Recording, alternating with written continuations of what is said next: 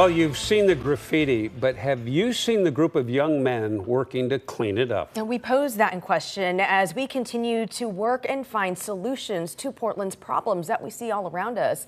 Elise Haas here now, and as she discovered, the city is actually getting really creative. Yeah, so the city gave out about $800,000 in grants, and about $100,000 of that money went towards empowering a local nonprofit and boys to make the Alberta neighborhood a little bit brighter. Gloves go in with the garbage. Dirty rags have their own. Everybody build up their own bucket. While the average teenager's hardship is high school drama, Treneil Washington's adolescence was marred by gang violence and jail time. Well, hey, so we're gonna finish off this last one right here. Born and raised in Northeast Portland, If anything, you could just shut the machine off if we're all ready to go over here. Washington successfully reintegrated into society after years of incarceration.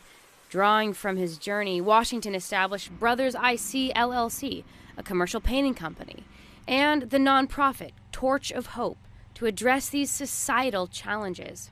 Part of me being a contractor is I do graffiti removal for the city of Portland for their Smart Park garages. And I know that there is an opportunity for young men in this community to learn the trade. Then came his bright idea. So I figured, why not give some young men an opportunity to tear away from criminal activity and find a positive thing to do by cleaning up their city. With the help of a grant from the city of Portland. Treneil helped Monty and Jay clean up the pressure washer truck. He created a 4-week graffiti removal course for young men. We're looking for at-risk, those who may be able to take this opportunity and really grow from it, those that have a desire to want to learn, to help clean up their community and want to be able to pass that torch along. Indeed, there's a lot to learn. The first week is all instruction. First, we're going to pre-soak it. We always pre-soak stuff before we put the product on there. We have 2 different classroom instructors that teach anything from marketing to communication to confidence to respect to workforce development. Grab the brush. I just start working it in. The young men learn how to go out into the community and solicit businesses to offer their cleanup services for free. Together, these boys are defeating graffiti. It's amazing. Like, honestly, it's really cool to see the before and after. Nathaniel Willingham just finished middle school. This is my first job. First job? Okay, so what do you think of having your first job? I think it's pretty fun. He's gaining work experience and confidence. It's really amazing to be in this program, and I feel like I learned a lot from him. They're cleaning Terrell Brandon's barbershop and child care center. The former NBA star says he couldn't catch a break. Just from a neighborhood perspective, it's embarrassing. You know, every time you take the tag down, the next day they put it back up. Hopefully the taggers will kind of calm down a little bit and understand that we as business owners, this is affecting our business.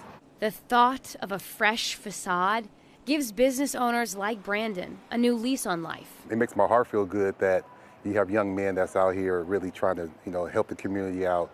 And it doesn't take long. Thank you, everybody. This is amazing work you're doing.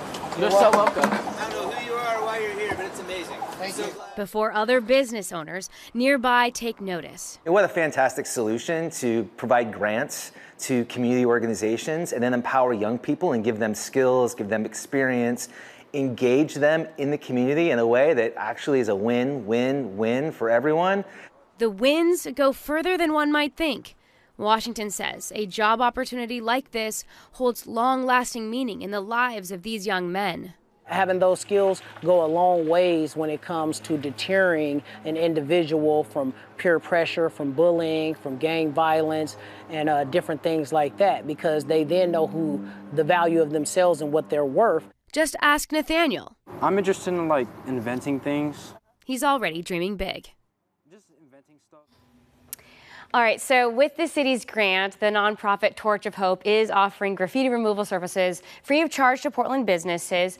The teens make about a couple $100 a month for a week for that month, and then the first group was done in July. The second group is now underway, and they're also going to have money for a third group next summer.